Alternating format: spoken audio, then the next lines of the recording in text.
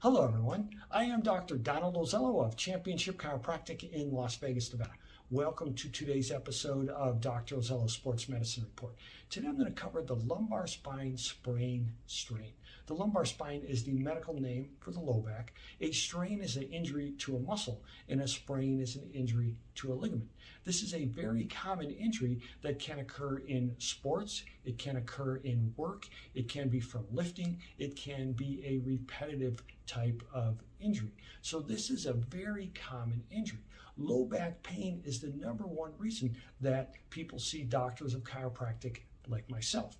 There are many contributing factors to low back pain. I did a series of videos where I spoke about the most common contributing factors to low back pain. So go ahead and check out those videos.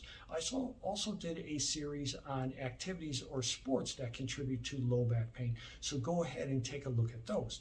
Today what I'm going to speak about is an injury to the muscles and the ligaments in the lumbar spine. Low back pain is one of the most common musculoskeletal complaints.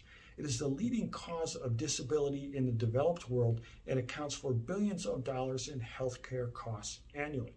It is also the #1 reason that patients see a doctor of chiropractic. Lumbar muscle strains are typically the result of abnormal tension placed upon a muscle and or tendon. It can follow a traumatic incident or be from repetitive overuse. The symptoms of a lumbar spine sprain strain can be described as intense pain in the lumbar spine and or the sacroiliac joints. It is often described as sharp, tight, spasm, stiffness, dull, deep ache, and or tenderness, or all of the above. Pain in the lumbar spine from a sprain strain is often provoked by movement and lessened by rest. Weakness can be present. There is limited lumbar spine, hip, pelvis, and lower extremity symptom-free range of motion due to the pain and muscle guarding. There's often an altered gait, difficulty moving in all planes, meaning that moving in any direction can cause pain or can intensify the symptoms. There's often slow and guarded movements because the muscles become so tight. There may be an altered posture where the patient may be leaning forward, or you may be leaning to the left or to the right, or rotated slightly. The symptoms can begin immediately through a traumatic event, or they can have an insidious onset. This is what I mentioned before, where it can be from a repetitive type of injury. The symptoms can also occur from prolonged inactivity. Say if someone is sitting for long hours every day, even if they are in a good ergonomic position, those muscles can still tighten up and become a strain. Most lumbar sprain strains respond well to conservative treatment such as chiropractic care and massage. Exercise has become a cornerstone of treating and preventing low back pain along with chiropractic care and massage. I like to say that motion is the best medicine. Depending on the type of symptoms that you have, you will always benefit from motion, even if that motion is very slight. You want to move through a symptom-free range of motion. Even if it's just 5 or 10 degrees in one direction, you can move by bending to either side, by turning to either side, by bending forward or bending backwards. But you always want to move through a symptom-free range of motion. Never perform a motion, a stretch, or an exercise that elicits or intensifies symptoms. You always want to work through a symptom-free range of motion. You can perform stretches for the lumbar spine, you can perform stretches for the hip flexor muscles or any other muscles that may be tight. You want to move into the stretch slowly, hold a mild, comfortable stretch, and move out of the stretch slowly. This is something that I have covered in many videos, but I just want to make sure that everyone knows proper stretching techniques. So I'm going to say it again. You want to move into a stretch slowly, hold a mild, comfortable stretch, and move out of the stretch slowly. You can stretch the hip flexor muscles, you can stretch the lumbar spine muscles, or the gluteal muscles, or any other muscles that may be tight. One group of exercises that you want to look into are called the Williams Flexion exercises, or the Williams Flexion lumbar exercises. This is a group of exercises that are designed for injuries to the ligaments and to the muscles of the lumbar spine. They are stretches and they are strengthening exercises. So you look into those. I have a video on that, so I'm going to put a link to that at the end of this video, and I'll also put a link to it in the comments section. So watch that video and learn how to perform the exercises in the Williams Flexion lumbar exercises. Many times the muscles in the lumbar spine can become extremely tight, or in the medical terminology we call hypertonic, from prolonged sitting. Even if you are in a good position, prolonged sitting can make those muscles extremely tight. When you are sitting for a long time, some very basic things that you can do. Take a break every 15 or 20 minutes. Stand up, stretch, reach towards the ceiling, move your pelvis from side to side, bend forward, bend backwards, anything through a symptom-free range of motion. Just a little micro break, and then sit right back down and get back to work. And then once an hour, get up and walk around. You want to make sure that you break the static position. This will help to keep the muscles in the lumbar spine from becoming hypertonic. You also want to drink water. Drink water throughout the day and keep your muscles hydrated. A key factor in lumbar spine sprain strains is weakness in the deeper lumbar spine muscles, called the multifidi muscles, or weakness in the deeper core muscles, or both.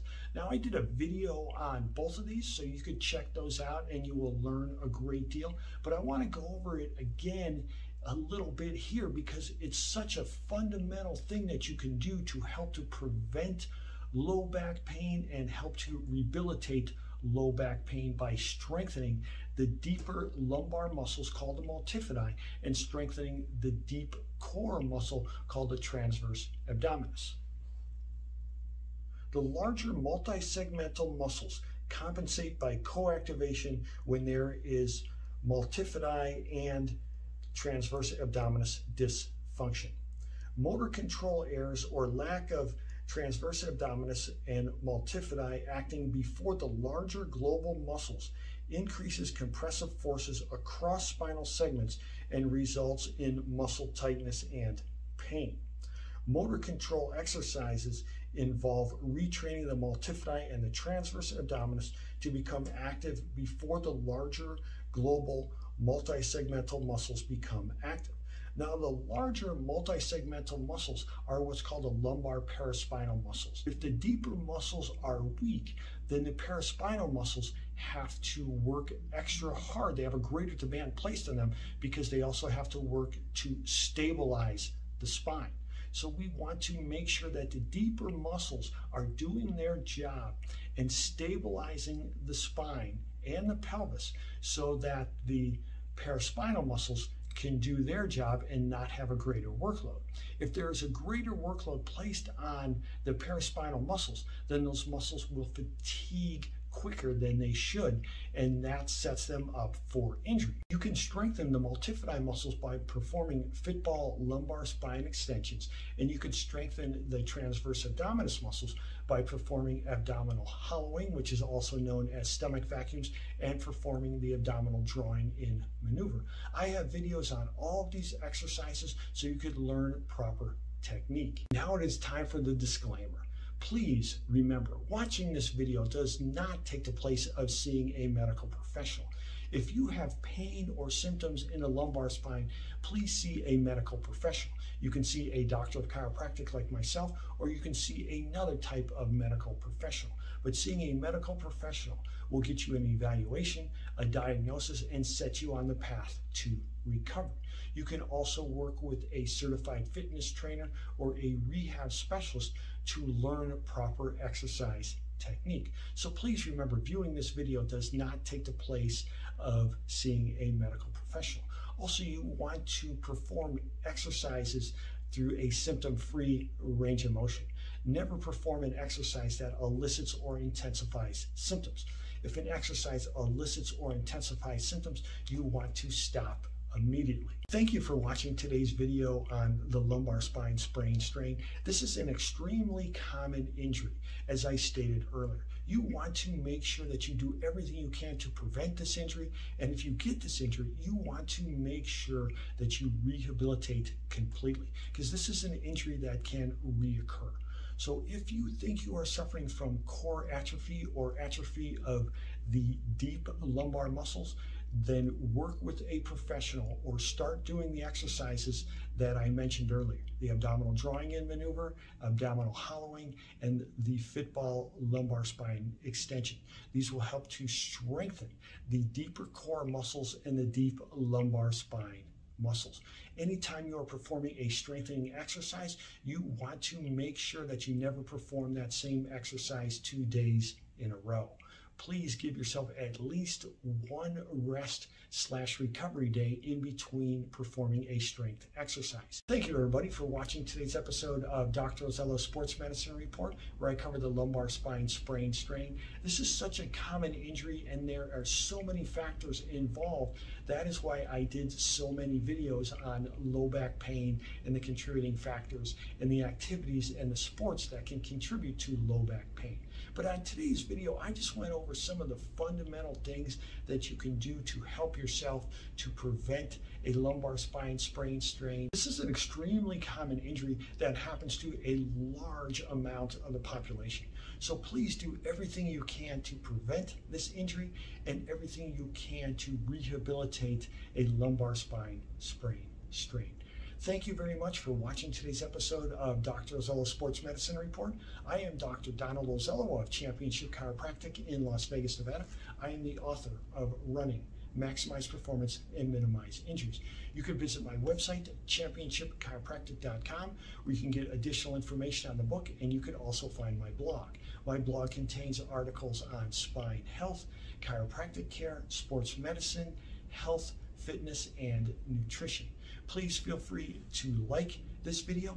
If you have questions, feedback, or suggestions, please leave them in the comment section below. I would greatly appreciate it if you would subscribe to my YouTube page. Always remember to train hard, but train smart. Get adequate rest between training sessions. Utilize nutritional and supplementation strategies that work for you. Stay injury-free. Completely rehabilitate your injuries and accomplish your goals.